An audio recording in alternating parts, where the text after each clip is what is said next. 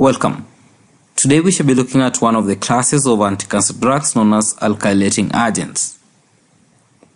One of the frightening developments of World War I was the introduction of chemical warfare. These compounds were known as nitrogen mustard gases.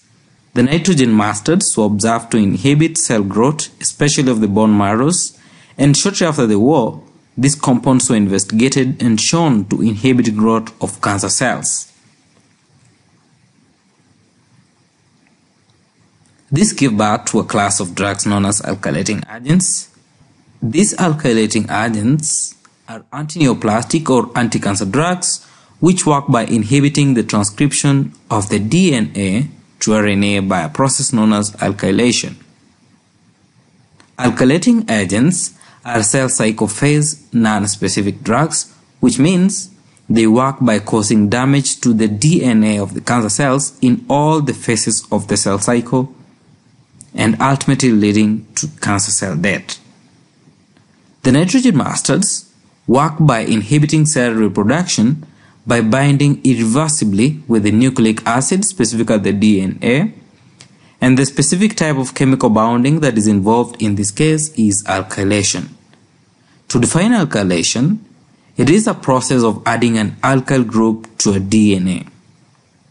After this alkylation process, the DNA is unable to replicate, and therefore it can no longer synthesize proteins and other essential cell metabolites needed by the cancer cells, and this cell reproduction is inhibited, and eventually the cell dies from inability to maintain its metabolic functions.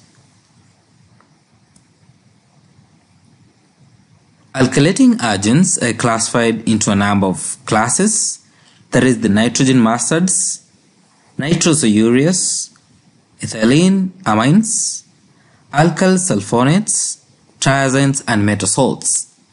We shall try and look at the most important drugs in each of the classes. Some of the important adverse effects of alkylating agents are myelosuppression or bone marrow suppression, which is the dose-limiting adverse effects for most of these agents. We also have nausea and vomiting, which are common as teratogenesis and gonadoatrophy, although the latter cases these are variable according to drug, its schedule, and the route of administration. The treatment also carries a major risk of leukemogenesis and carcinogenesis. Let's start with mechlorethamine or mustine. Mechlorethamine is known as mustine or nitrogen mustard and is a prototype anti-cancer chemotherapeutic drug.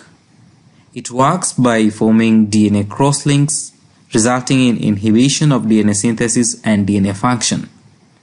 We use mechlorethamine in the treatment of Hodgkin's and non-Hodgkin's lymphoma, and some of the important side effects are nausea, vomiting. Excessive doses are known to cause bone marrow depression. This mechlorethamine or mustine must be injected intravenously because of its highly reactive properties.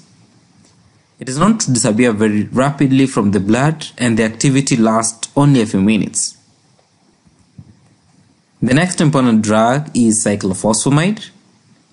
This cyclophosphamide is a nitrogen mustard which works by exerting its antineoplastic effects through alkylation process. It can be administered orally and is used in the treatment of chronic lymphocytic leukemia, non-Hodgkin's lymphomas, breast and ovarian cancers, and a variety of other solid tumors. It is also a potent immunosuppressant, therefore used in the management of rheumatoid disorders and autoimmune nephritis. Of the most important side effects we notice alopecia, nausea and vomiting, myelosuppression, and hemorrhagic cystitis. Another class of alkylating agents is nitrosoureas. In nitrosoureas, we have drugs, for example, carmustine, lomustine, and temozolomide. The nitrosoureas are highly lipid-soluble drugs and are able to cross the blood-brain barrier, making them very effective in the treatment of brain tumors. These nitrosoureas reach cerebrospinal fluid concentration, which are about 30 to 40% of the plasma concentration.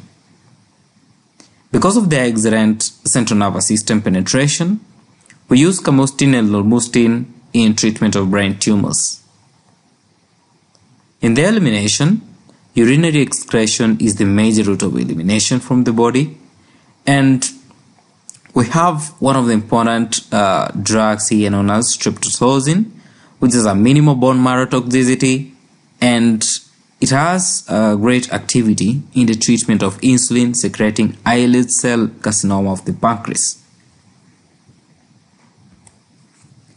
Another example of alkylating agents is phenylalanine, nitrogen mustard, also known as melphalan. Melphalan is a member of nitrogen mustard alkylating agent families, and it works by alkylating guanine, which results in inter and intrastrand links of DNA. Primarily, we use it to treat multiple myeloma, which is a plasma cell myeloma, breast cancers, and ovarian cancers. Then we have alkyl sulfonates. An example of it is busulfan. These alkyl sulfonates are esters of alkane sulfonic acids. With busulfan, we use it orally to treat chronic granulocytic leukemias and other myeloproliferative disorders. But of the important side effects, we have myeloid suppression, and it occasionally produces nausea and vomiting, and in high doses, it produces a rare but sometimes fatal pulmonary fibrosis known as busulfan lung. Then we have thiotepa. Thiotepa is a cytostatic agent that is converted rapidly by the liver mixed function oxidases to its active metabolite known as triethylene phosphoromide, also known as TEPA. Alkylating agent thiotepa produces crosslinks of DNA strands by reacting with phosphate groups to inhibit protein synthesis, DNA and RNA functions. It is active in the treatment of bladder cancers and ovarian cancers. And lastly, we have cisplatin. Cisplatin is used to manage and treat solid tumors and hematologic cancers, and it's the alkylating agent class belonging to a drug known as cytotoxic medications. It works by the formation of intrastrand and interstrand DNA crosslinks binding to nuclear and cytoplasmic proteins.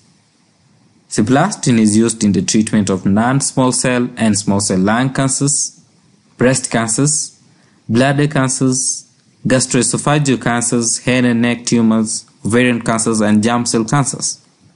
It causes nausea and vomiting, nephrotoxicity, peripheral sensory neuropathy, ototoxicity, and nerve dysfunction.